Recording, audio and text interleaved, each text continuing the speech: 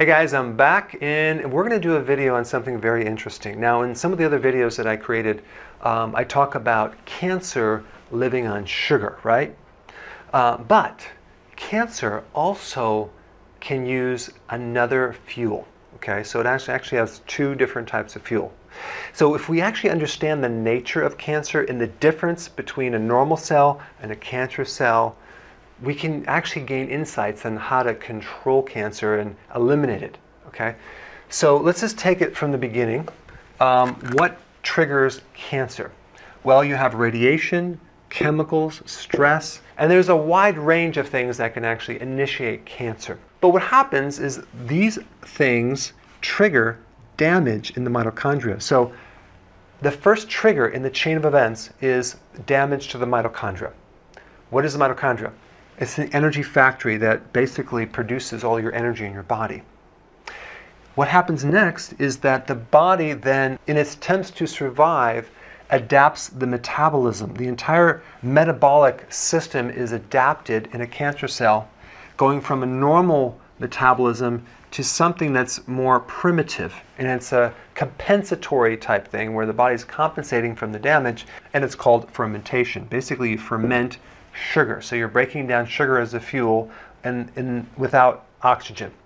Now there might be oxygen there, but cancer cells don't use oxygen. So we have fermentation of sugar and an amino acid called glutamine. So cancer can live on glucose or glutamine. Cancer and tumors cannot live on ketones, okay? This is why the ketogenic diet is very, very important to stop fueling this cancer. So we want to cut the sugar down and feed the body ketones, because normal cells can live on ketones, but cancer and tumor cells cannot. But we also have to confront glutamine. So you might think, wow, I'm just going to avoid glutamine in the diet and I'll be fine, right? Well, the problem is glutamine is so widespread in your diet, it's almost impossible to get rid of it. It's in meats, it's in eggs, it's in fish, it's in vegetables, it's in nuts, it's in seeds. So what are you going to eat, right? Now, there's some amazing research being done right now using the ketogenic diet with something called DAN, which tends to inhibit glutamine.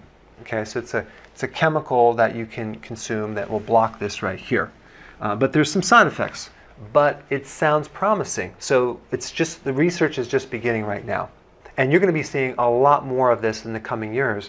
But the research right now is quite startling on the combination of doing the ketogenic diet and blocking this amino acid in the complete destruction of cancer cells. And I'm going to put some links down below.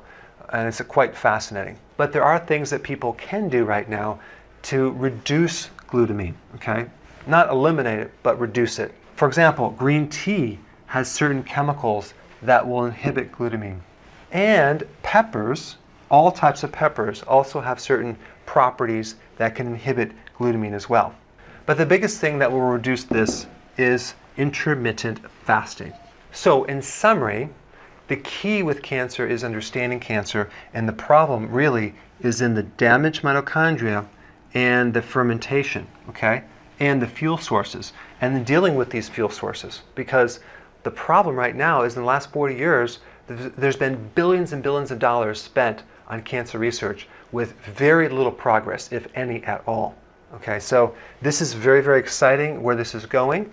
And more importantly, it's the prevention of things that can trigger cancer. Avoiding chemicals, eating healthily, eating organic, keeping your stress down, avoiding excessive radiation to keep your mitochondria really, really strong.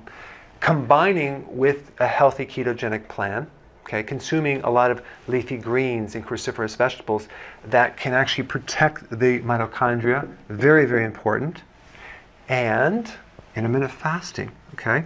All right, and I hope I increased your awareness on this other source of fuel for cancer cells. Thanks for watching.